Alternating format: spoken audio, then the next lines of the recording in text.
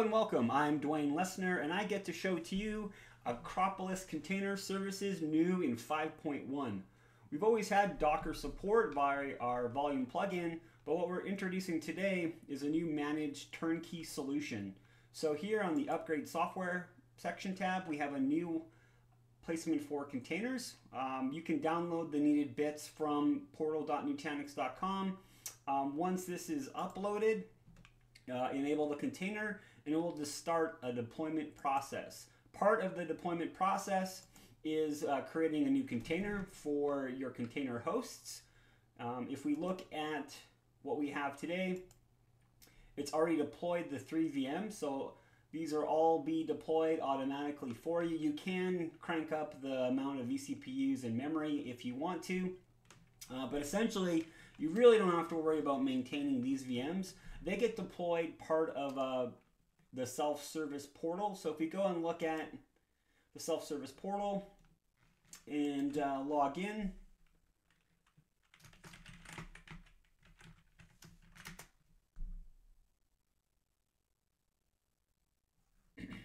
you will see that we have the ability, a new containers tab, but also in the role section, if you already have an existing self-service portal deployment, you want to make sure that you go in and assign the necessary resources. So here we'll go update the role, and there'll be some new container permissions at the bottom. Scroll down. So here you can assign what permissions you want for your users in your projects. So we'll cancel. It's already been updated.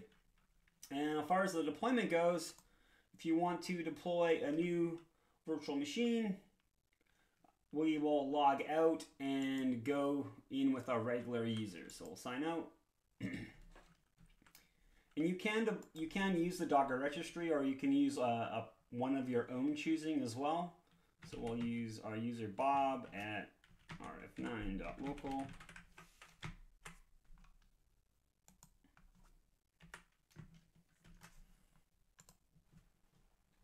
So here's our projects that we have access to with this user. There's some containers running. We'll go off and add another container. So the UI presents itself. See, we only have the Docker Hub listed. So we'll go grab an image from that. Pretty famous one. We will do a search on it. This will load up all of the images. It should load the official ones near the top. So we'll select the official image, hit next. We can give it a name, ACS 5.1. Choose our networking. These are managed networks in AHV. Make this the default. And here you can add in CPU shares, memory. If you want to create a new persistent storage volume for it, you can go off and do that as well. It'll automatically attach it to the container itself. So here we have a lot of different volume groups. We can add the mount point.